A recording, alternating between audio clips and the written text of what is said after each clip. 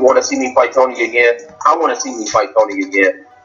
So if he wins, then that makes a great fight. And Khabib, I've been after him for years, and that's the one that I've been really, really wanting to get at. So them both give me motivation to come back down to 55 and make a name.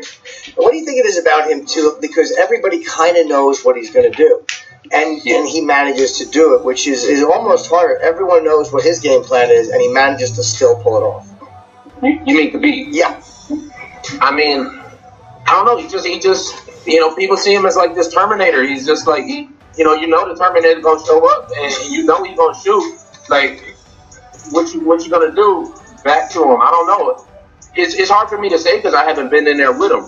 So it's hard for me to say why people don't be able to defend that or be able to look at it. I don't know. I won't know until I get in there. But when I do, I'm just gonna focus on my strengths. I'm not gonna focus on what he's doing or what he's trying to do. I'm gonna go out there and I'm gonna do it to him. You haven't seen anybody want to put him on his back yet. So we'll see. We'll see how that whole thing play out. Jim Norton, Kevin Lee having the conversation of the century. Ferguson versus Nurmagomedov. Khabib versus Tony. This is fire and water. Depends who you see as fire. I see Khabib as fire. I see Tony as water, man. Tony is going to be Khabib's toughest fight because he has weapons that go beyond just wrestling let me say this, right? You just heard Kevin Lee say that we have never seen anybody try to do to Khabib what Khabib is doing to other people, right? 100% right. Tony Ferguson has the skills to do that. I think he's an NCAA Division I wrestler. I'm not sure. Tony can't do that. Tony's jiu-jitsu is predicated on you taking him down. His rubber guard is fire.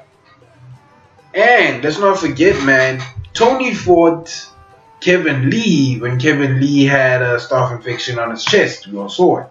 He wasn't 100%. Kevin Lee could barely make weight for that fight. So yeah, I agree with him, man. We have to see that fight. But interesting Kevin Lee would say this, right? Because I don't know if people remember this, but before Kevin Lee started losing a bit, his last 2 fights he lost, he fought Edson Barboza. And he did to Edson Barboza what Khabib did, but in higher quality, despite his mishaps. Maybe I shouldn't call them mishaps. He got caught by Edson Barboza. We all remember the chicken dance he did, but he recovered into a single leg and destroyed Edson Barboza. Edson went 5 rounds with Khabib, right? Kevin Lee went 4. Just saying, guys. I mean, that's a hell of a fight anywhere on earth. And let's not forget, man. Kevin Lee can wrestle his ass off too, man. He's had hard times, the whole making weight thing. I really think they should make a 163 weight class, or at least they move 170 to 175, 155, 165, 175. See? And they add a 195 in there too, man. The jump between middleweight and light heavyweight may be too much for any athlete. Let's consider that with the Chris Weidman loss. Shout out to Chris Weidman, the All-American. Listen, sorry, maybe time to retire. I don't know. That's all up to you.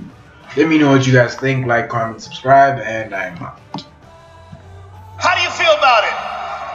Yeah, Conor McGregor, you're taking everything I work for. I'm gonna fight you. You know what's the real fight? What's the real money fight is me, not these clowns that you already punked at the press conference. Don't no one want to see that. You know you beat them already. That's the easy fight. You want that real right here. Hey, and I'm not. Unfortunately, you can't talk like that on Fox.